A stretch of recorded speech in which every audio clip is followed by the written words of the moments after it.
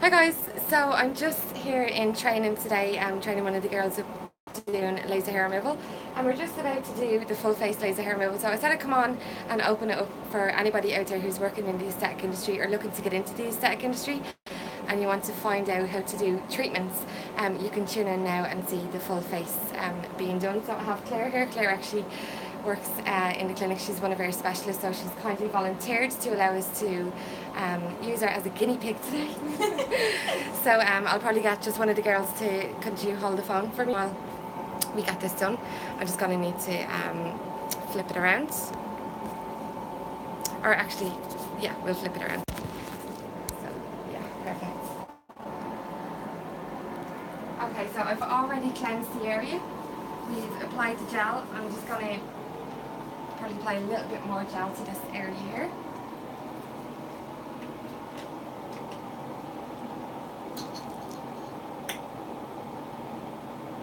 So gel is what we would use for a small handpiece, and it's used as a conductor for the energy, but also we get a nice glide with the handpiece as we're going along the face. For the client's purpose, if you're using this in your clinic, I always recommend have it coming from a fridge for your client's comfort as well, because they're going to get that bit of cooling before the treatment happens. You just been nice and cool there now, Claire? Yeah. Okay, so you are a skin type 2 and light brown line.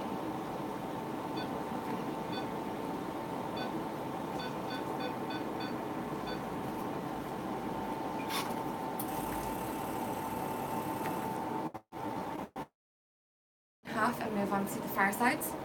Always get your clients to always first put a mask, a hair mask, a mop cap on your client's hair, so you're not going to, you know, catch any of the pigmented hair on their heads. That's very important, that you're going to only treat the area that you want to be treating, and don't pick up any extra hairs. So always move your client to the position that you need to be so that you're comfortable. You need to be in full control when doing your treatments and know that you're comfortable before you apply any energy into your client's skin. So taking it section by section, I'm now going to start at the forehead. So Claire, if you let me know what your pain scale is, I'm going to do 1 or 2 shots here, and then we're going to stop and just see how you're feeling, okay? Yeah. Before we go, I just need to pop these goggles on. Perfect. Okay. So the more pressure I apply, the more comfortable it's going to be. Yeah. What's your pain scale here out of 5? 0.5. 0.5. Yeah.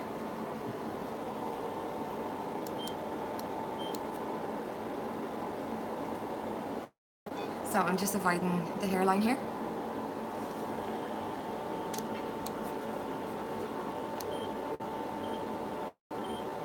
Doing okay? Yeah, about 1 now. Okay, if you need a break, let me know, okay? Yeah.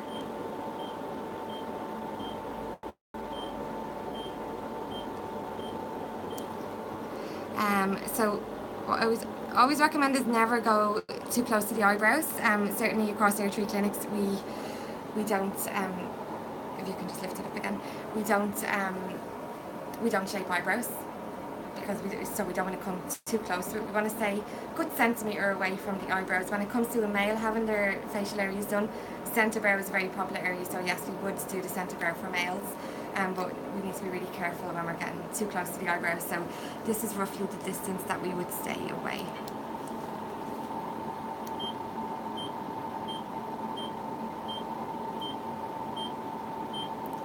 The full face is a very popular area to have done in our clinics, especially for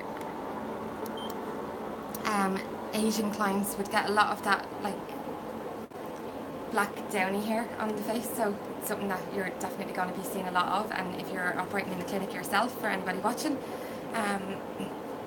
you'll usually get a lot of Asian women who want to have the face done. It's going to consist of having the full face done from the forehead right down into the lower neck. Okay, Claire, we're going to just come across here now. We finished the forehead. I'm just going to start now at the side lock here, and we're going to work our way down to taking it section by section. First, I would treat the side locks coming out to about here. So we're looking at about 2 strips down to meet where the neck finishes up here with the jawline. If it's your preference, you could mark this area out with a pencil, with a white pencil. Never use a dark pencil because the laser is drawn to the pigments.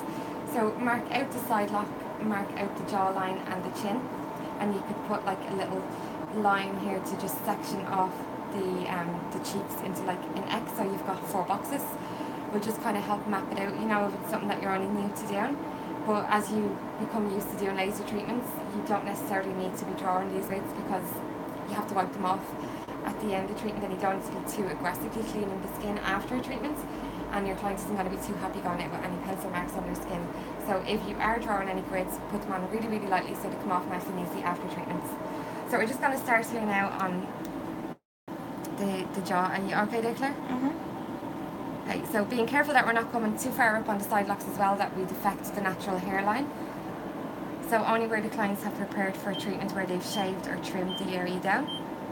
With this laser, we can't treat over any hairs. The hairs need to be clean shaved the night before treatments. Depending on what laser you're operating, you might need a little bit of growth on the area, but in our case, we don't want to see any visible hairs. So that's the side locks done. I'm now going to start from the chin. So the chin area usually will finish up in line with the side of the lip. So if we have a look here, the edge of the lip coming straight down to here is roughly where we will start the jawline out to where we finish the side locks. So we're going to take it from this direction because I can see fully what I'm doing here, and I'm going to come back towards me.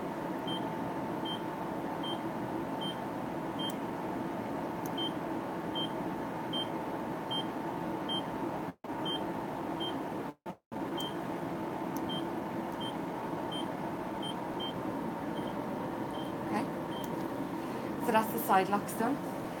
We're going to be treating the lip from basically the fold is your guideline on the lip. Does that make sense? Are you following this all right? Yeah.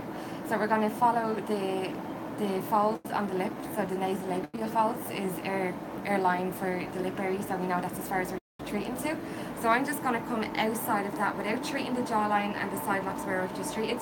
I'm now going to come across this section and work my way up towards the eyes.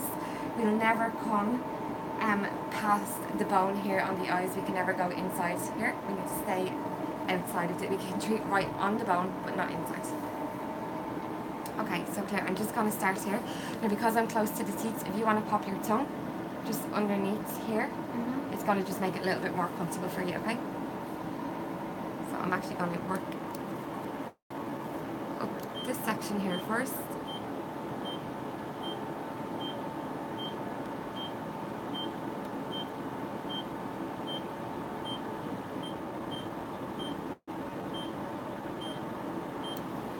Okay, and now we're going to just come from here, Claire, and we're going to work out towards the side locks, okay? What's your pain scale out of 5? A 1. A 1, okay.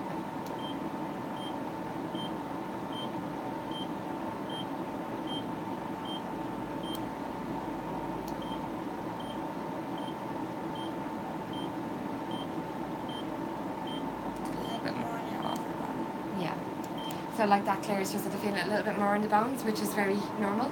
Along the bony areas, like when you're having your legs done, along the shin area, you can feel it a little bit more. For anybody who's looking for more information around, like if you're only setting out for laser, or if you're somebody who owns a business and you've got a team of girls who you want to become more knowledgeable on protocols behind treatments, how to educate their clients correctly, I've actually done a 5-part training series, 5 modules on laser hair removal, that I can actually leave the link in the description below this video for anybody who wants to learn more about it. It'll definitely get you set up with the right information and the protocols to use during treatments, how to set the right protocols in place, the client selection. We go through client selection, how the hair cycle works, selecting what milliseconds you should be using towards the jewels that you're using on clients, how this is so important during treatment, the delivery time on the energy that you're using to get the desired result for your clients. So anyone looking for that information, you can access it in the link below today's video. We can get you started today for free. If you like the first module, you can continue on and do the other 4 then afterwards. So we've finished good parts of the face now. I'm now going to go on and do the chin. So I'm just going to take from the centre of the chin, because the girl I'm training today is actually going to treat the far side. So I'm going to leave this section out. But if you're treating your clients, you can pretty much take it from one side over to another for the chin and the lip, rather than splitting them in half. But also I still like sometimes to do it in half, because you'll turn your client's head then when you want to work on the far sides, so you're in full control of your handpiece. So starting out, I definitely recommend to be splitting this area in 2 sections. So like this, I'll turn Claire slightly this way so I can see exactly where I'm working. So remember, we treated the jawline from where the lip ends here, so I now need to take this section from here to the centre of the chin.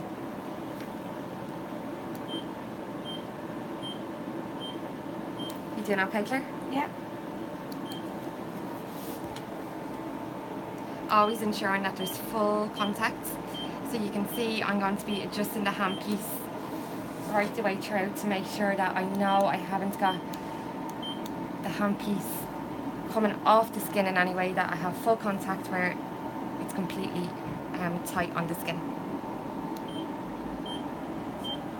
Doing okay? Yeah. Okay, I think we're disconnecting there a few times, so it probably went off when you guys started that. Just when we're in the room, the connection isn't too strong. So usually on the lip, 2 is enough to fit in that area. You'll generally not fit 3 pulses in. So starting from the folds over here, right at the edge of the lip, you'll dot them up 1, 2, 1, 2, 1, 2, 1, 2, and that's that area done. So this is the size of the handpiece that we're using. Guys, so I'm just going to cut this really short. If you guys have any questions on laser hair removal, leave them in the comments below this video. As I said, I'll leave the link for the 5 modules of laser hair removal training also in the link below for anybody who's looking to up their skills, either get into the industry or somebody who's a business owner and he needs that platform where you can train your team from. Any questions, then let me know, and thanks for watching today, and I'll see you guys tomorrow.